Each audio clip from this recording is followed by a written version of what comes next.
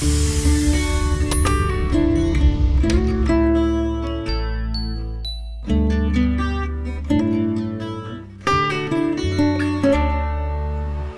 শহর মন শহর আগ্রহ অচেনা মানুষের বহর।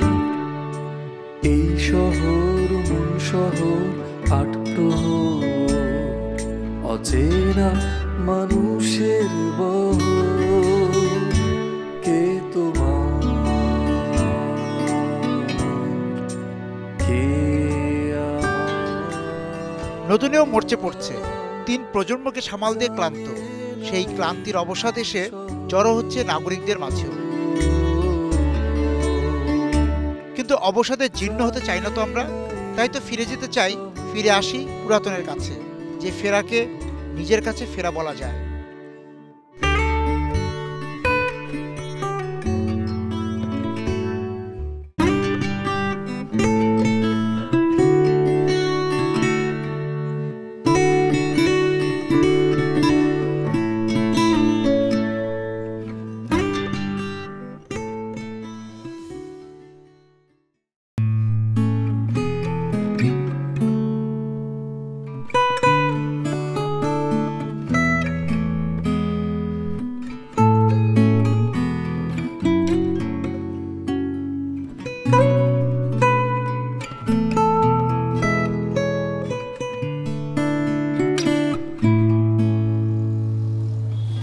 ঢাকার পুরাতন বলে কি কিছু আছে? ঢাকা হয়েছে কি কখনো পুরনো? বরং সময়ের প্রয়োজনে ঢাকা নিজেকে বদলে বদলে নিয়েছে। বরং বলা যায় ঢাকার হয়েছে বিস্তার। সেই বিস্তার ঢাকাকে নিয়ে গিয়েছে অফুরান পাওয়া কিংবা অফুরন্ত না পাওয়ার কাছে।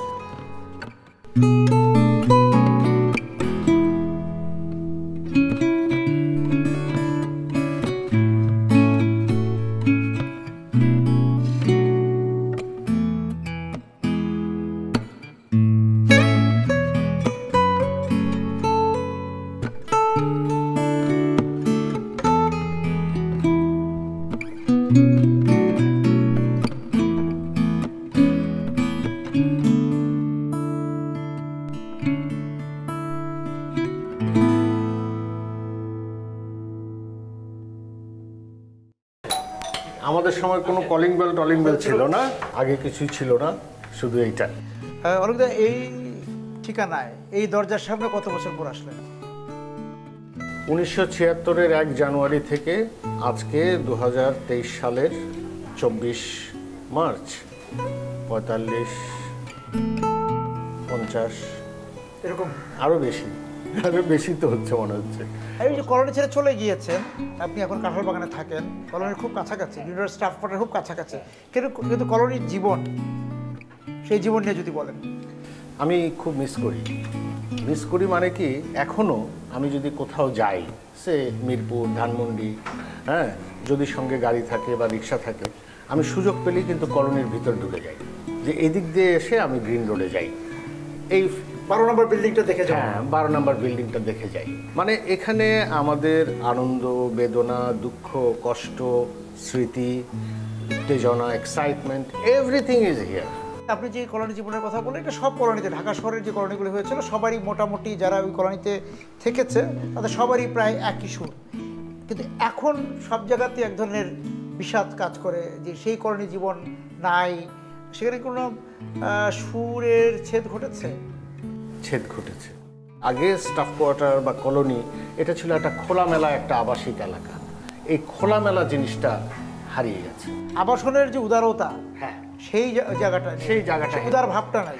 আমরা এখানে আমাদের এই ফ্ল্যাটে মাত্র 2টি ঘর, 2টি ঘরে আমরা 4 ভাই বোন, বাবা মা, আমার দাদি, কখনো কখনো আমার কাকি, কাকাতো ভাই, কাকাতো বোন, সবাই থেকেছে।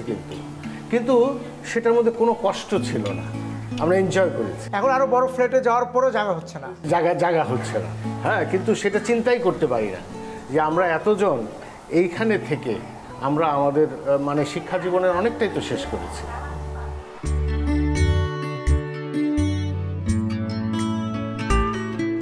নতুন ঢাকা বা পুরাতন ঢাকার বসতির উপাখ্যানের অপরিহার্য চরিত্র কলোনি।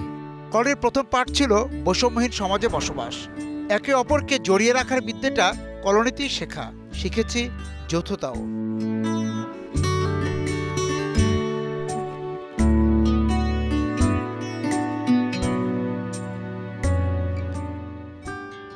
আগে আসলে আমরা একটা পরিবারের মতো ছিল। 12টা বিল্ডিং, প্রত্যেকটা বাসায় কে কোথায় থাকতো সব জানা, একদম মুখস্থ। খুব কম সময় সিঁড়ির কারো বাসায় মানে দরজা তালা মারা থাকতো, বাইরে থাকতো। সবার বাসায় সবাই অবাধ বিচরণ ছিল। কোনো একটা অনুষ্ঠান হলে ধরেন সুন্দর, মানে আমাদের বাসায় কোনো দাওয়াত আসবে বা কারো বোনকে দেখতে আসবে, কারো ভাই বাড়িতে যাবে, এই বাসা থেকে ওই বাসায় সবাই সংগ্রহ করে কিন্তু থালা বাসন, তাদের সবচেয়ে বেস্ট জিনিসটা আমাদের ছিল।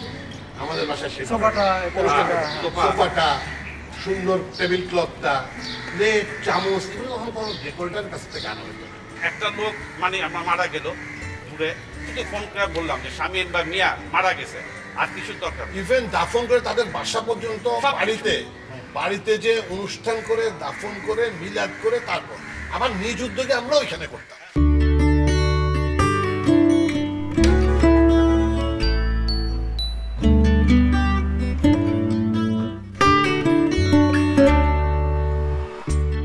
সত্যি কি আজকের এই শহর ভোগের শহর, চেটেপুটে খেয়ে নেওয়ার শহর, একলা হওয়া আর একলা পাওয়ার শহর?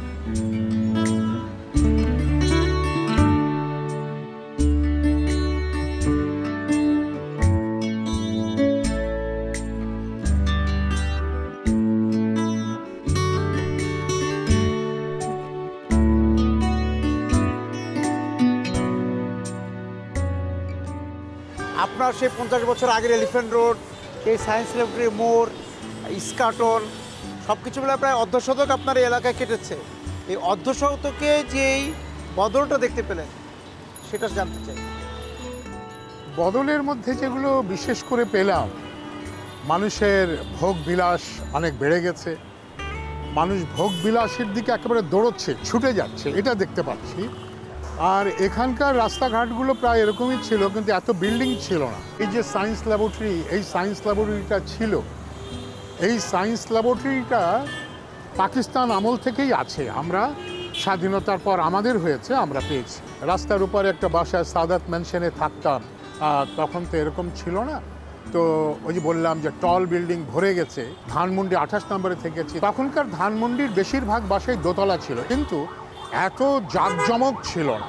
সার্বিক যে স্ট্যান্ডার্ড, ভেতরের যে স্ট্যান্ডার্ড, একটা জাতি যে ভেতর থেকে দাঁড়ায়, সেই জিনিসটা অনেক কমে গেছে, ক্ষয়ে গেছে।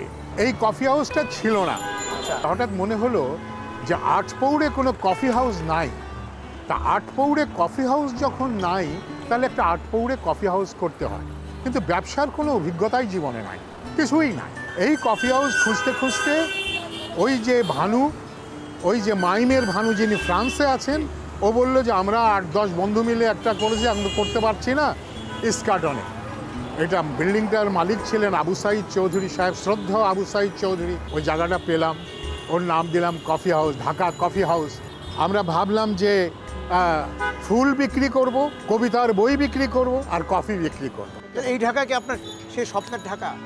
না, এই ঢাকা আমার একদম না। কারণ আমি যে ঢাকাকে দেখেছি, সেটারই যদি ডেভেলপমেন্ট ঘটতো, তাহলে কিন্তু আমরা অনেক এগিয়ে যেতাম। ঢাকা নিয়ে আপনার স্বপ্ন কি এখনো কি স্বপ্ন দেখেন? নিশ্চয়ই।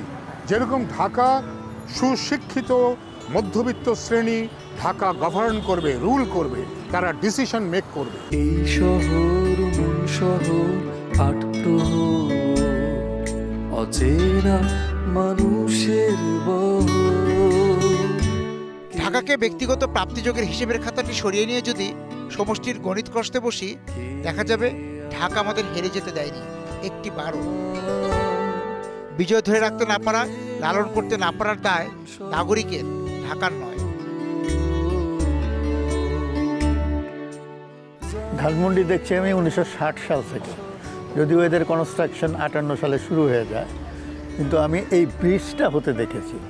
তখন তো ছিল মানে একটা খুব প্ল্যান্ড নেবারহুড, তো এটা মনে হয় ঢাকার প্রথম প্ল্যান্ড নেবারহুড বলা যায়, ডিআইটির আন্ডারে। ধানমন্ডিতে দোতলার উপরে তখন বাড়ি করার পারমিশন ছিল না সম্ভবত, বেশিরভাগই একতলা। তখনও কিছু ধান ক্ষেত ছিল?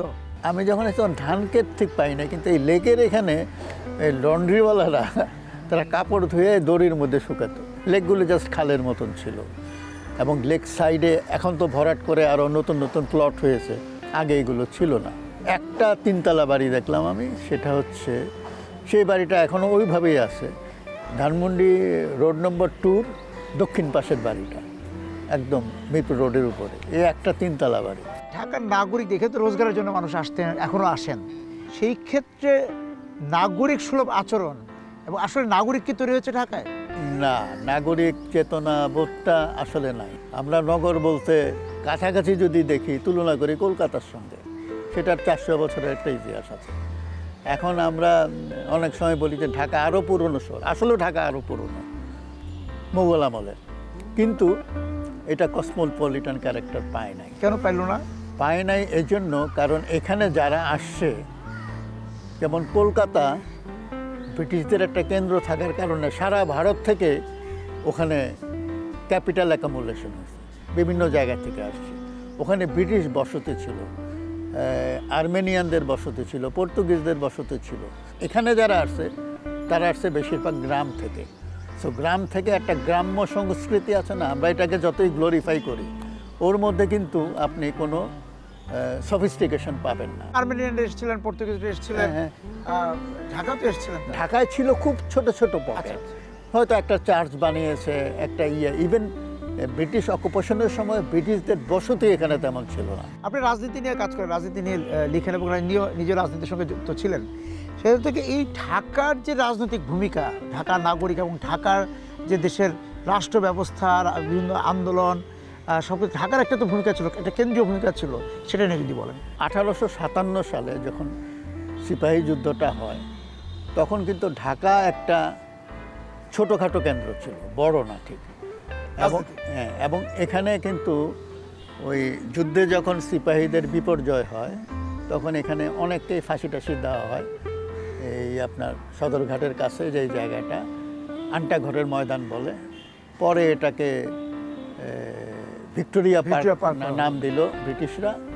আইয়ুব খানের আমলে এটার নাম হলো বাহাদুর শাহ পার্ক। সেই পার্কটাও নাকি এখন রেস্টুরেন্ট দিয়ে দখল করে ফেলছে। আসলে আমাদের এখানে যারা নগর পরিচালনা করে, তাদের মধ্যে মিনিমাম দায়িত্ববোধ নাই। তারপরে আমরা দেখলাম ঢাকার রাজনৈতিক গুরুত্বটা 1905 সালের দিকে, যখন বঙ্গভঙ্গ হলো, ওই সময়ের যে নাগরিক মন, এটা নিয়ন্ত্রণ করতো নবাব বাড়ি। সো নবাব সলিমুল্লাহ তারা একটা উদ্যোগ নিলেন, এখানে all India Muslim education conference ডাকলেন 1906 সালের ডিসেম্বরে।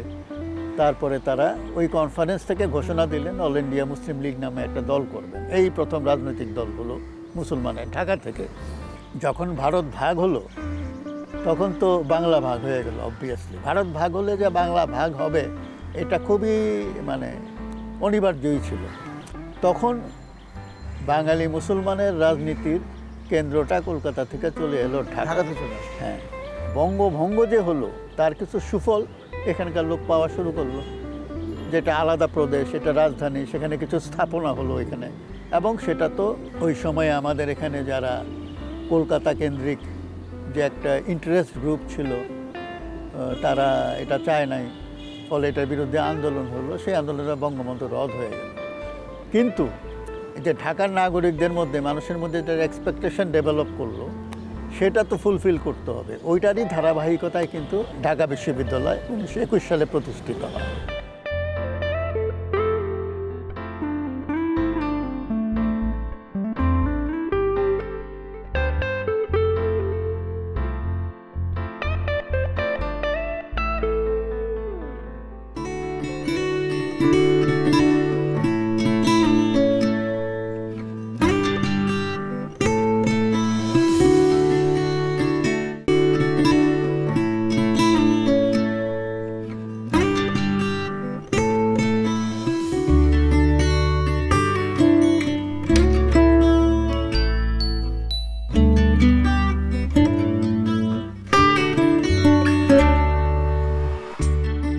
যা ছিল নতুন আমাদের, ঝরে পড়া পাতা, স্মৃতির বিষণ্ণতা, কোনো পুরাতনকে আজও রেখেছে নতুন।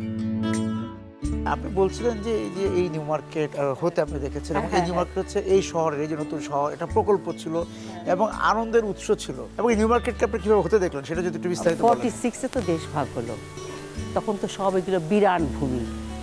তা আমার আব্বা বাড়িতে ছিলেন এই কাছে, তখন শুনলাম যে নিউ মার্কেট হবে। এই আজিমপুর কলোনি টলোনি সব আমার চোখের সামনে। আগে ঢাকা শহরে এই রেল লাইনটা পর্যন্তই ছিল, তারপর হলো এটা হবে, একটা লাগবে, রাজধানী বলে একটা তো লাগবেই, তারপর এটা হতে দেখলাম। স্কুল, কলেজ, বিশ্ববিদ্যালয় জীবন, সেটা তো নিউ মার্কেটে আপনাদের নিয়মিত যাতায়াত ছিল, ঈদে পার্বণে সব কিছু যাতায়াত ছিল। এখন কেমন লাগে এখন আজকের নিউ মার্কেটকে, এই সময় নিউ মার্কেট? ওই যে বলে না স্মৃতি ভরা থাক, স্মৃতি সুধায়, এরকমই লাগে। মনের সব আমার মানে নিউ মার্কেটটা নিজের মনে হয়। নিজের মনে হয়। নিউ মার্কেটে এসে আপনি সবচেয়ে বেশি কোন জায়গাটায় ঘুরতেন বা কোথায় বসতেন? কোথায় বললাম না, এইখানে ঘুরে, এই জায়গাটা, হ্যাঁ ঘুরে টুরে বইয়ের দোকান টোকান দেখে, তারপরে ওই দিক মাঝখানে অবশ্য মসজিদটা ছিল না, এটা তো নতুন। তারপরে ওই দর্জির দোকান, কাপড়ের দোকান, এগুলো ঘুরতাম। বইয়ের দোকান কোনটা ছিল? মানে আপনি বেশিরভাগ আমরা যেতাম জিনাত পাবলিশে, এটা এখনো আছে, আরো অনেক দোকান ছিল। নিউ মার্কেট আপনার হয়েই রইল গত 70 বছর। আমার হয়ে রইল, বাকিটা আমার হয়েই থাকবে।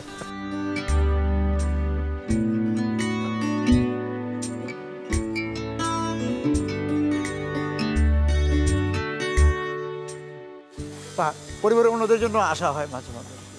আসি, নিজেকে খুঁজি, একটু হাঁটি, দেখি, এখনো ভালোবাসি। এখনো ভালোবাসা? এটা পূরণ হবার নয় আমার কাছে। কে দূরে আমার কাছে, কে কাছে, জানে কে তার খবর, কে দূরে কে কাছে, রাখে কে তার খবর।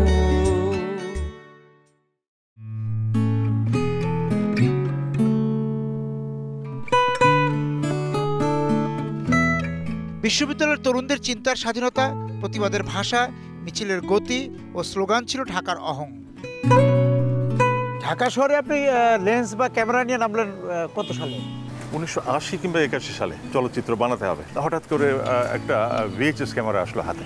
আমার ক্যামেরাটি সম্ভবত বাংলাদেশে 8-10টার মধ্যেই একটি। ওটা নিয়ে রাস্তায় নেমে পড়লাম। তখন একটা বিষয় খুব বেশি মনে ধরেছিল আমার। দ্বিতীয় বিশ্বযুদ্ধের পরে ইতালিতে যে সাংস্কৃতিক যে বিপ্লবটা, যেটাকে আমরা নিও রিয়েলিজম বলি, প্রথাগত কাহিনী নিয়ে এগিয়ে যাওয়া, এখানে করতে হবে, ওই স্টুডিওতে করতে হবে, ফর্মুলার মধ্যে না, রাস্তায় নেমে পড়বে, রাস্তার মানুষ, রাস্তার বিষয়, ওরাই বিষয় তৈরি করবে।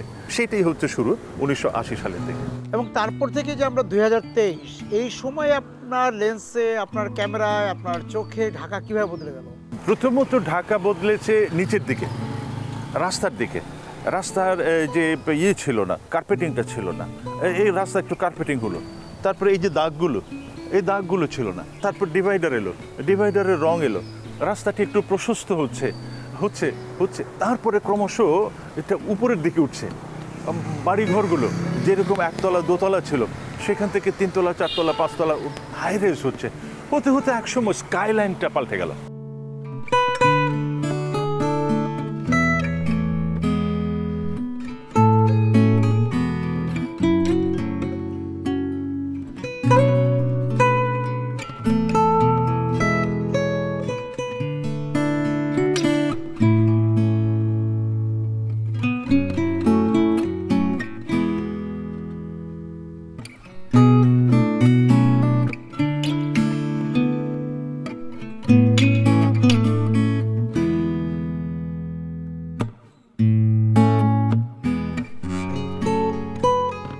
দেয়াল কিন্তু একটি শক্তিশালী মাধ্যম, সাংঘাতিক শক্তিশালী মাধ্যম। এটা যুগে যুগে কিন্তু কথা বলেছে, এবং দেয়ালটা আপাত দৃষ্টিতে খুব নীরব, কিন্তু এর কথাগুলো কিন্তু সাংঘাতিক সরব। দেয়াল লিখন কিন্তু আসলে শুরু হয়েছিল প্রায় 2500 বছর আগে প্রাচীন গ্রিসে। তখনকার যারা সম্রাট ছিল প্রাচীন গ্রিসে, যারা শাসনকর্তা ছিল, তারা করতো কি, যখন ফসল বুনবার সময় আসে, তখন কিভাবে ফসলটা বুনতে হবে, তাতে কি দিতে হবে, কেমন করলে পরে ফসল অনেক বেশি হতে পারে, সে ব্যাপারে তাদের যে মতামত, সেটা তাদের প্রজাদের উদ্দেশ্যে তারা দেয়ালে লিখে রাখে। কিন্তু মজার ব্যাপার এটি কিন্তু শুরু নয়, শুরু আরও অনেক আগে। সেটা হচ্ছে যে আমাদের যে গুহাবাসী মানব যে গুহা চিত্রগুলো, সেটাও তো একটা ভাষা, এবং সেটার বয়স হচ্ছে আজকে 43,000 বছর। আমাদের বাংলাদেশে কিন্তু এই দেয়াল লিখনটা শুরু হয়েছে 60-এর দশকের শুরুর দিকে। তখন আইয়ুব খান, ফিল্ড মার্শাল আইয়ুব খান পাকিস্তানে সামরিক শাসন জারি করলো তো 58 সালে। এর পরবর্তী সময়ে তার যে স্টিম রোলার, সেটা বিশেষ করে এই পূর্ব বাংলার উপরে যখন অনেক বেশি স্থায়ী হচ্ছিল, সেইটার প্রতিবাদটা যখন বাঙালি পত্রপত্রিকায় কিংবা কাগজে প্রকাশ করতে পারছিল না, তখন তার আশ্রয় নিল দেয়ালে। চরিত্র কিন্তু এসছে, যেমন ওই যে আইজুদ্দিন, হ্যাঁ, তারপর সুবোধ, এই চরিত্রগুলো কিন্তু দেয়ালে এসছে। এই যে সুবোধ, আইজুদ্দিন, এগুলো তো এই ঢাকা শহরের যে নাগরিক, এই যে কষ্টে থাকা নাগরিক, তাদেরই প্রতিধ্বনি। আজকে তাকে ধিক্কার দিচ্ছি, একসময় তাকে হয়তো আমি আবার অভিনন্দিত করছি, স্বাগত জানাচ্ছি। এটা হয়, মানুষের ভাব পরিবর্তনের সাথে সাথে সবকিছুরই পরিবর্তন আসে। এই শহর মন শহর আগ্রহ, অচেনা মানুষের বহর। এই শহর মন শহর আগ্রহ, অচেনা মানুষের বহর। কে তোমার দালান ভেঙে ফেললে বুঝি স্মৃতি গুড়িয়ে দেয়া যায়, ক্যানভাস থেকে সরিয়ে দেয়া যায় পুরাতনের জলছাপ। জানে নাই মন শহর,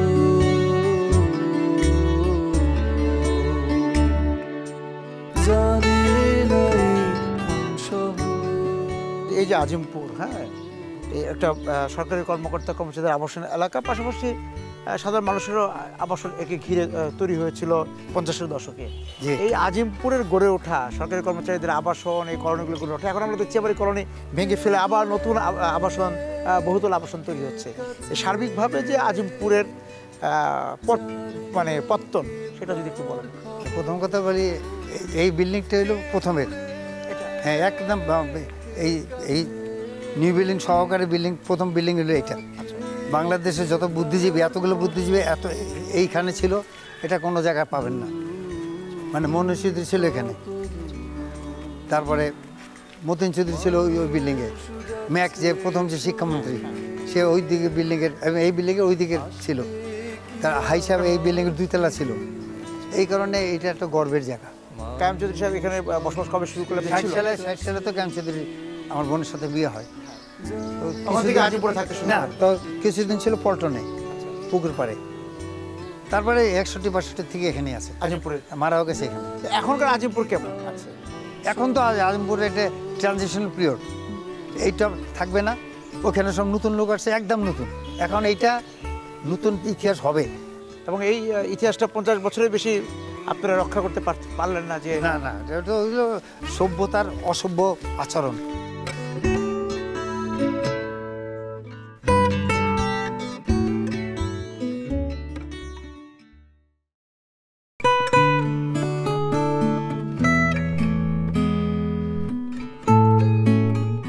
মানুষ হারিয়ে গেছে কত এই শহর থেকে, উপড়ে ফেলা হয়েছে, হত্যা করা হয়েছে, চির নিখোঁজ করে দেওয়া হয়েছে 71-এ। এজন্য সেগুন বাগিচার সেগুনের মতোই আমরা সেগুন বাগিচা এসেছি সেগুন গাছের সন্ধানে। আর সেই সেগুন প্রায় নেই বললেই চলে, এখন মাত্র 2টো গাছ আছে। এই যে এখানে দেখা যাচ্ছে 2টো গাছ। আমি যখন প্রথম সেগুন বাগিচায় এসেছি তখন প্রচুর সেগুন গাছ ছিল। এইখানে যে কটা বাসা ছিল, প্রায় প্রত্যেকটা বাড়িটির সামনে বাগান থাকতো, বড় একটা জায়গা থাকতো। আপনি আরো কয়েকটি বাড়ি দেখাবেন বলেছেন আমাদেরকে, আমরা সেই বাড়িগুলো দেখতে চলেন এখানে দেখে।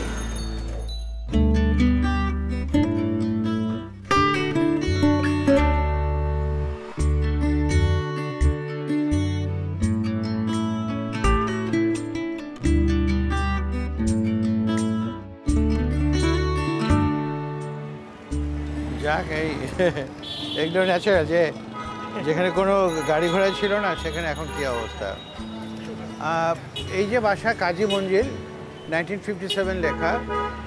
এটা ডক্টর কাজী মোতাহার হোসেন সাহেবের বাড়ি, এবং সেগুনবাগিচায় প্রথম যে অল্প কটা বাড়ি ছিল, তার এটি একটি। আর এ পাশে এটা একটা ছিল দোতলা বিল্ডিং।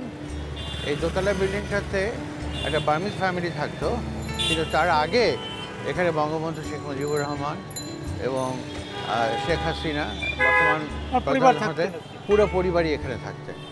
আর এই পাশে আছে বাংলাদেশে না, এই উপমহাদেশের প্রথম মহিলা নারী গাইনোকোলজিস্ট ডক্টর জোহরা কাজী, তার বাসা ওই যে লাল সিরামিকের, কিন্তু এটা তখন লাল সিরামিক না, এটা ছিল দোতলা একটা বিল্ডিং। 62-তে যখন আমরা এসেছি এখানে, তখন সন্ধ্যার পরে কেউ ভয় বের হতাম না। এখানে শিয়ালের ডাক, বিভিন্ন ডাক, এবং শোনা যেত যে এখানে ছোটোখাটো বাঘটাকেও বলেছিল। সেখান থেকে এখন দেখতেই পাচ্ছেন যে আমার কিছু বলার দরকার নাই, এই রাস্তার কী অবস্থা এটা দেখলে বোঝা যায়। সেগুনের আর বাগান নাই, সেগুনের বাগিচা আর নাই, এখন একটা কংক্রিটের বাগিচা হয়ে গেছে।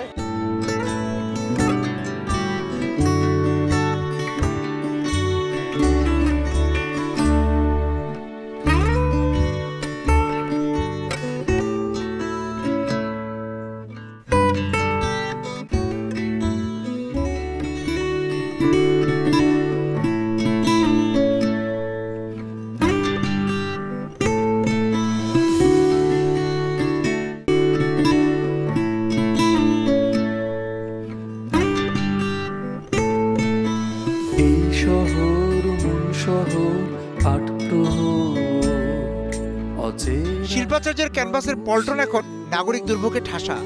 এই শহরকে মাতিয়ে রাখতেন প্রাণ প্রাচুর্যে তেমন মানুষকে এই ঢাকায়। এই যাপনকে কি বলা যায় নাগরিক যাপন? তবে স্বীকার করে নিতে হবে, সংকটে আপোষে রিপু করে চলা এই শহর নাগরিকের অধিকার আদায়ে গর্জে উঠেছে বারবার।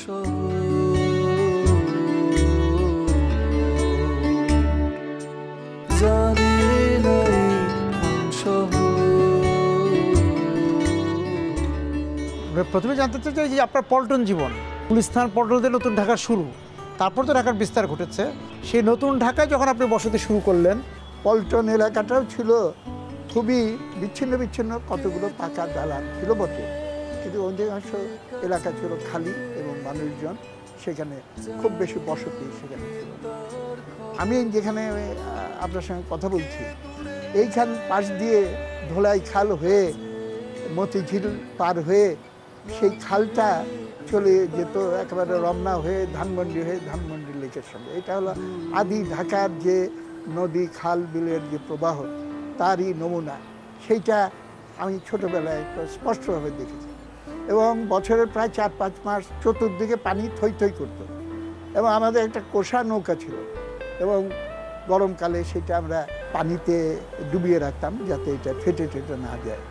এবং 4 মাস ধরে বেশ প্রায় 100-150 গজ দূর থেকে এই জামাতখানার ওই গলির মুখ থেকে জোরে সবাই ডাকতো, সেলিম কোষা নিয়ে আয়। তখন আমি কোষা নিয়ে ওইখানে পার করতাম। আন্ডারগ্রাউন্ড কমিউনিস্ট পার্টির নেতৃবৃন্দ কমরেড অনিল মুখার্জি, খোকা রায়, বারেন দত্ত, কমরেড মনি সিং কোনো সময় আসেনি, এবং কমরেড ফরাত তো বটেই, সেই নৌকায় পার হয়ে আমাদের এই বাসায় এটা গোপন মিটিং টিটিং এগুলো করতো। তারপরে এই যে ঢাকা পল্টনের যে এই রূপ, আজকের রূপ, এইটা আমি বলবো এটা প্রধানত পরিবর্তিত হয়েছে মতিঝিল এলাকা ডেভেলপ করার ভিতর দিয়ে। একবারে ছোটোবেলায় আমি স্কুল থাকাকালে মতিঝিলে প্রচুর ইট জমা করা হয়েছিল, তখন আইয়ুব খানের রাজত্ব, এবং সেই সময় উন্নয়নের নাম করে ঢাকা শহরকে উন্নয়ন করতে হবে, তারা একটা প্রজেক্ট এখানে গ্রহণ করে, এবং ধীরে ধীরে এখানে বিল্ডিংগুলো গড়ে উঠতে থাকে। রোজগারি মানুষ, শ্রমজীবী মানুষ এবং ভোগবাদী মানুষের একটা সমাবেশ ঘটেছে ঢাকায়। ঢাকার যানজট নিয়ে প্রচুর কথাবার্তা হয়। আমি বলি ঢাকায় যানজট বলে কিছু নেই, এটা আসল কারণ হলো জনজট। গ্রাম থেকে নিঃস্ব সর্বহারা মানুষ বেঁচে থাকতে না পেরে তারা ছুটে ঢাকার দিকে আসে অস্তিত্বের তাগিদে, এবং এটাই হলো সংখ্যায় বেশি। কিন্তু আরও একটা সেকশন আছে, সেটা হলো ভিন্ন প্রকৃতি, তারা আসে লোভে।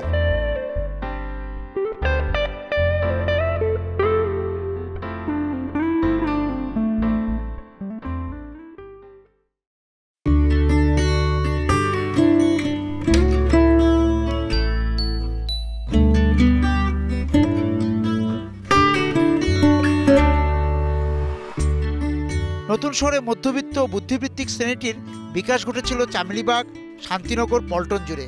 কিন্তু দশক পাঁচেকের মধ্যে মফস্বল শহরের আদলে গড়ে ওঠা এই পাড়া মহল্লা থেকে হারিয়ে গেছে সবুজ চামেলির সৌরভ।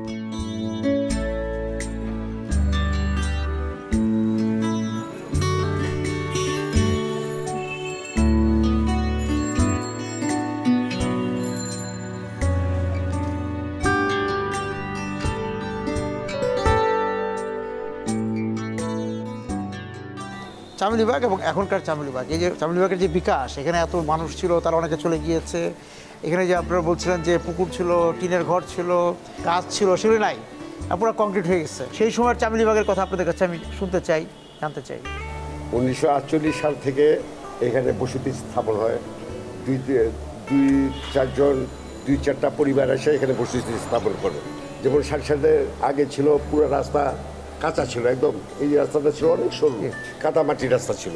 এটা যেহেতু এটা চামেলিবাগ নাম, এটা একটা বাগানের মতনই ছিল একদম পুরাটা। যে মনে করেন আর 10টা ফ্যামিলি ছিল 60 সালের পরে থেকেও, তারা একদম পুরো ওইখানে বাগান যেভাবে গুছানো ছিল ওইভাবে গুছাই ওনারা ছিলেন এই জায়গার ভিতরে। এই চামেলিবাগের সঙ্গে মুক্তিযুদ্ধের একটা সম্পর্ক ছিল। রাজারবাগ যখন অ্যাটাক করলো রাত্রে 25 তারিখে, তখন ওই ফোর্স সাইসের সব লাইটের স্ট্রিট লাইটগুলো ভাঙতে শুরু করলো। চামেলিবাগে এক এক বাসায় পুলিশের লোক ঘুরে এক এক জায়গায় শেল্টার নিচ্ছে। এখনকার চামেলিবাগে আপনারা কেমন আছেন? পুরা পারিবারিক বন্ধন ছিল। হ্যাঁ, তখন মনে হতো যে আমরা একই পরিবারের সদস্য সবাই, কিন্তু বর্তমানে আর সেই পরিবেশটা এখন আর নেই। অ্যাপার্টমেন্ট বিল্ডিংয়ে যত লোক বসবাস করে, পুরা সারা চামেলিবাগে অত লোক বসবাস করতো না, তখন ছিল না, বুঝছেন, ওই আমাদের ছিল না।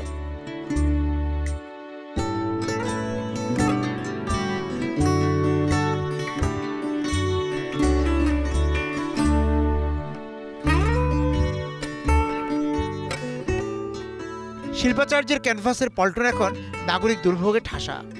এই শহরকে মাতিয়ে রাখতেন প্রাণ প্রাচুর্যের তেমন মানুষ কই এই ঢাকায়? এই যাপনকে কি বলা যায় নাগরিক যাপন?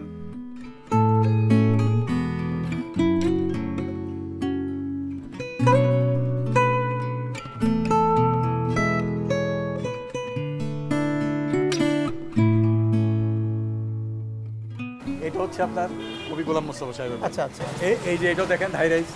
আচ্ছা, এটা হচ্ছে হাবিবুল্লাহ বাহার চৌধুরী। আচ্ছা, হাবিবুল্লাহ বাহার আমাদের যে পাকিস্তানের যে স্বাস্থ্যমন্ত্রী ছিলেন। হ্যাঁ হ্যাঁ হ্যাঁ হ্যাঁ, এটা হচ্ছে আপনার বাদল রহমান। আচ্ছা, আমাদের মানে চলচ্চিত্র পরিচালক, এমিলের গোয়েন্দা বাহিনী। আর এটা ছিলেন মরহুম গাজী গোলাম মোস্তফা, বিশিষ্ট রাজনীতিবিদ। এখানে তো এই এলাকাতে তো আমাদের শিল্পাচার্য জয়নাল আবেদিনও ছিলেন। জি জি, হ্যাঁ, আমরা একটু দেখাবো আপনাকে। আচ্ছা, তাহলে আমরা একটু ওদিকে যাই।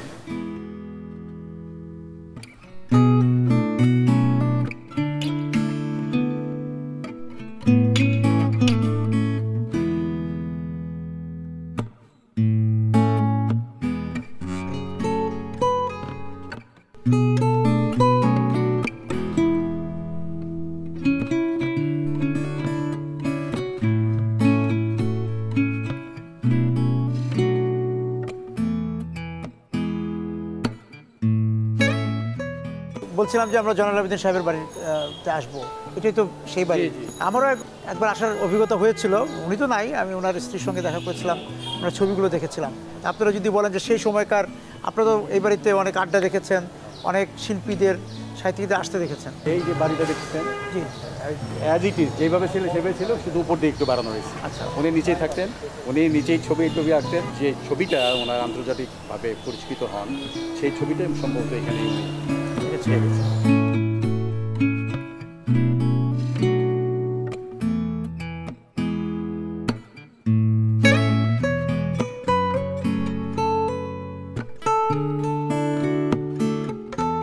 শহরে তিল জমে, বৈভবের তিল, আভিজাত্য আর বৃত্তের, কিন্তু যাদের উপরে ফেলে এই তিলোত্তমার সজ্জা, তাদের দীর্ঘশ্বাসের ভার এখনো গাঢ়।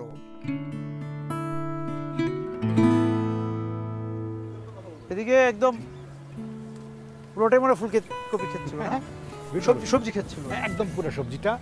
আর এখানে একটা জিনিস, এখানে আমি আজকে আসলাম, আমি খুব স্মৃতি কাতর হয়ে গেলাম। এই কমলাপুর ঘিরে তো আপনার একটা স্মৃতি কাতরতা আছে। শৈশবের পুরাটা কালই আমি এখানে কেটেছে, এবং আমি আজকে স্মৃতি জায়গা নিয়ে হয়ে গেলাম আর কি। আমার স্মৃতি খুব এখন আমাকে খুব নাড়া দিচ্ছে। আমি এইসব জায়গায় দিয়ে খেলতাম, একদম মানে বিরান ভূমি ছিল, প্রচুর ল্যান্ড ছিল এখানে, এবং প্রচুর কপি হতো, ফুলকপি, যেটা বিখ্যাত। আপনাদের বাড়ি কোনটা ছিল? আমাদের বাড়ি এই যে দেখে নিয়েছিল এইখানটা, ওই যে, তাই হ্যাঁ, একদম মানে রেল স্টেশনের সামনে, এখান থেকে আমাদের হুকুম দখল হয়ে যায় আর কি। আপনাদের সামনেই এই কমলাপুর রেল স্টেশনটা তৈরি হলো 68-এ তৈরি হলো এটা, এবং এটার কাজটা শুরু হলো 64 কি 65-এর দিকে। এই করতে এটা 68-এ গিয়ে এটা পূর্ণাঙ্গ এটা এত বড় স্টেশনটা হলো। তখন 65-এ বয়স ছিল, আমি ক্লাস 8-এ পড়তাম তখন। আর 66-এ আমার ম্যাট্রিক। ওইখানে শিয়াল ডাকতো, এবং আমি আমার নিজের চোখে দেখা এখানে সজরে দেখেছি, এবং সাপ, গুই সাপ, এটা ওইটা অনেক কিছু, এবং ওইটাই আমাকে এখন মানে কি আমি কি দেখলাম আর কি হচ্ছে, ইটস বিকাম কমপ্লিট। এখন পুরো কমলাপুর দেখছি। এই শহর মন শহর আগ্রহ, অচেনা মানুষের বহর। এই শহর মন শহর আগ্রহ, অচেনা মানুষের বহর। তারপর স্মৃতি নিয়েই বেঁচে থাকা, পাওয়া না পাওয়ার ভাগশেষে স্মৃতির মধুরতার তারল্যকে মুঠোতে নিয়ে হয়তো মুখ গুজে থাকতে হয় প্রাণ হারানো শহরটায়।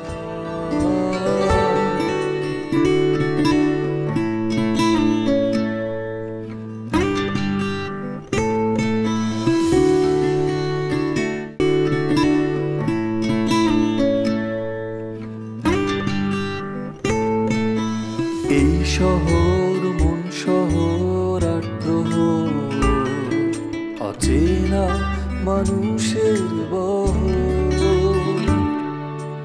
এই শহর মন শহর আগ্রহ। আপনার কাছে জানতে এসেছে যে কমলাপুরের যে রং বদলে গেল, এই প্রক্রিয়াটা, এই বিবর্তনটা যদি আপনি আমাদেরকে জানান। আপনারা তো জানেন আপনারা এখন কোথায় আছেন। এই বাসাটা হচ্ছে আমার বাবার বাসা। আব্দুল জব্বার খান বাংলাদেশের চলচ্চিত্রের প্রতিকৃত। উনি প্রথম ছবি করেছিলেন বাংলাদেশের মুখোশ। ভাষা আন্দোলনের পরপর উনি মনে করলেন যে এই দেশে বাংলা ছবি হওয়া উচিত। তখন এই দেশে স্টুডিও ছিল না, ক্যামেরা ছিল না, আর্টিস্ট ছিল না।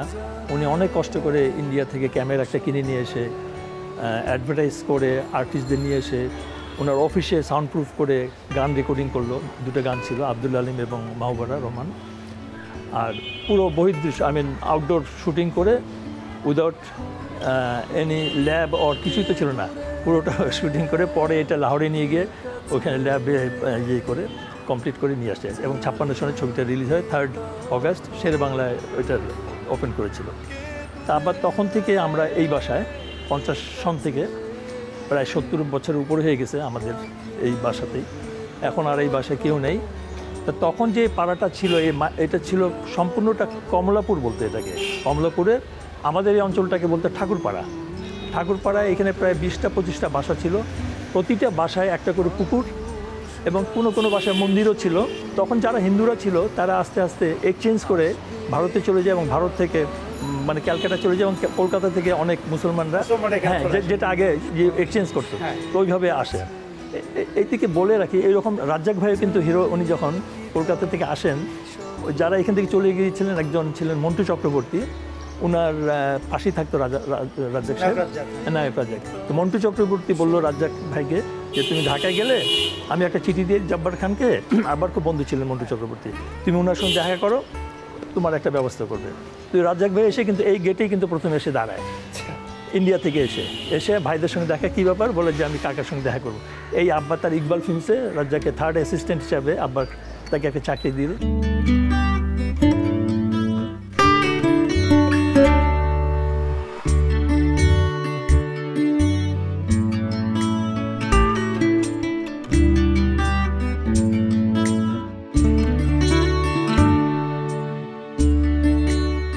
তারল্য, বিত্ত, স্বার্থ, শ্রেণীগত বিভেদ বাড়িয়েছে, দূরত্ব তৈরি করেছে।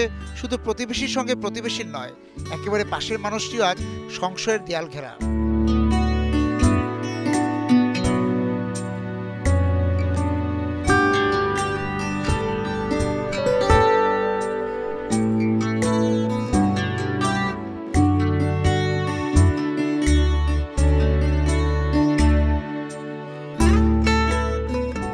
একটু ওয়ালদের একটা মাঠ ছিল, খোলা মাঠ। মাঠের ওই পাশে থাকতেন হচ্ছে ঢাকা সিনেমার সর্বরী এবং সুপ্রিয়া 2 বোন। হ্যাঁ, সর্বরী। ওদের বাসা ছিল এই মাঠটার ওই পাশে। কিছু এখনো পুরনো আছে। এই যে এই বাড়িটা পুরনো রয়ে গেছে এখনো মনে হচ্ছে। এটা ওই যে আমাদের বাড়ি ছিল, ওই যে দেখেন লাস্ট বাড়িটা। আচ্ছা আচ্ছা, 24/A। ওই যেটা ঢাকার যে অন্যান্য যে জায়গাগুলি ঘুরলাম তার মধ্যে এই জায়গাতে তাও তো আপনি কয়েকটা পুরোনো বাড়ি দেখাতে পারলেন যে 50 বছরের খুব একটা মানে একটি বাড়ি পুরো এই ইস্কাটন গার্ডেনে একটি বাড়ি দেখলাম যে কোনো পরিবর্তন হয়নি, রং রং তো নেই বোঝা যাচ্ছে, কিন্তু স্ট্রাকচারের কোনো পার্থক্য নাই। এটা 71 থেকে 74 পর্যন্ত আমি এখানে ছিলাম, 74 সালে যেরকম ছিল 71 সালে যেরকম ছিল ঠিক একই রকম আছে, কোনো পরিবর্তন হয়নি। এবং যে এই শহর তো রোজগারের মানুষদের শহর, রোজগারের জন্য এই শহরে মানুষ আসেন। এই যে ঈদের সময় তাদেরকে একটা বিশাল কমিউনিটি ভিক্ষুক কমিউনিটি, হ্যাঁ আবার যে অনেকে রোজগার করে রোজগার শেষ করে ফিরে যায়, মানে গ্রামে ফিরে যাচ্ছে, আবার রোজগারটা না আসছে। এই যে রোজগারের মানুষদের কতটা এই শহরকে ভালোবাসতে পারে, এটা আমি ঢাকা বলবো না, সব মেগা সিটির নিয়ম এটা। ঢাকা শহর এই চাপ আদৌ নিতে পারবে কিনা যদি না এই কমিউটিং সিস্টেমটা আরো উন্নত হয়। এই বাড়িতে আপনি এই পর্যন্ত কতবার এসেছেন? এই বাড়ির কাছে বারবার ফিরে এসেছেন? আমি 3 থেকে 4 বার এসেছি গত 50 বছর। মানে আমি তো মাঝখানে ছিলাম না, আমি ঢাকায় ফিরে আসার পরে 2004 সালে আমি কয়েকবার এসেছি, কখনো ঢুকিনি। আমি সবসময় এখানে এসে গাড়িটা ঘুরিয়ে নিয়ে চলে যেতাম, বিকজ এটা তো আমার একটা মানে একেবারে স্কুল জীবনের স্মৃতি। আমার এখনও মনে হচ্ছে এই বারান্দায় বসে আমি এই যে পিলারটা দেখাচ্ছি এটার পাশে দাঁড়িয়ে আমি জীবনানন্দ দাশের কাব্য সম্ভার প্রথম আমি পড়া শুরু করি। আমি তো ক্লাস 10-এর ছাত্র। ওই জীবনানন্দ দাশের কবিতা প্রথম আমি এই বাড়িতে পড়া শুরু করি এবং লেখার চেষ্টা শুরু করি এই বাড়িতে বসে।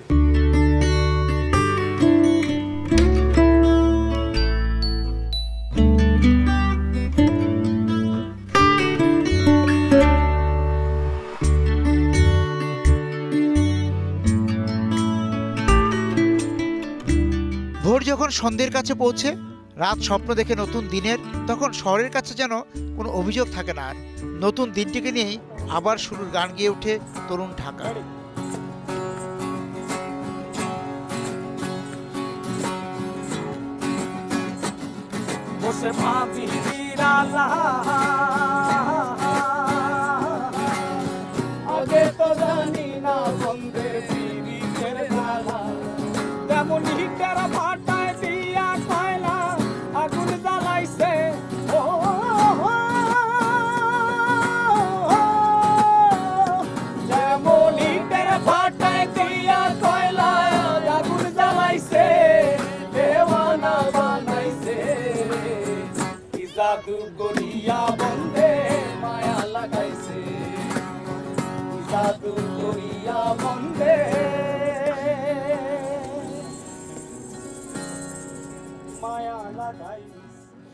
আপনাদের কাছে জানতে চাই যে আপনারা দীর্ঘদিন আড্ডা দিচ্ছেন এই ধানমন্ডি এলাকা বা এই যে সর্বোপরি ঢাকায় বড় হয়েছেন সবাই, হ্যাঁ, ঢাকার প্রতি আপনাদের মায়া তৈরি হওয়া, ঢাকাকে আপনারা কেমন দেখছেন?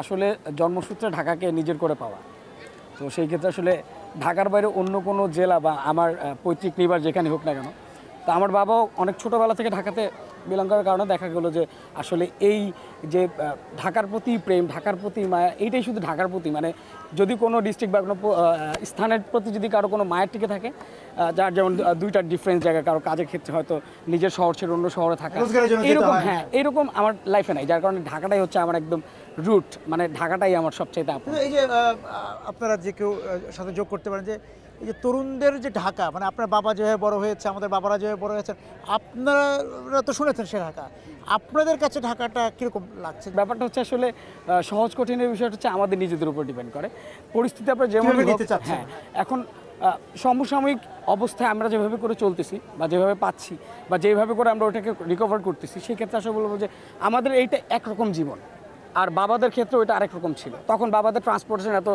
ছিল না। আমার বাবার মুখে শোনা ধানমন্ডিতে শুধু পানি আর পানি ছিল। বাবা যখন নিউ মডেলের ক্লাস করতো তখন হয়তো তাদের নৌকা দিয়ে এই পার আসতে হতো।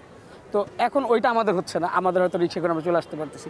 কিন্তু তারপরেও দেখা গেলো যে নিজেদের মধ্যে থেকে যদি ওই চিন্তা করে যে বাবার একরকম চলাফেরা বা আমাদের চলাফেরার মধ্যে ডিফারেন্স, আমাদের যে সমসাময়িক সময় বা আমরা যাদেরকে নিয়ে বাঁচতেছি বা ঘুরতেছি ফিরতেছি আমাদের একরকম, আর বাবাদের সময় বাবাদের মতো ছিল।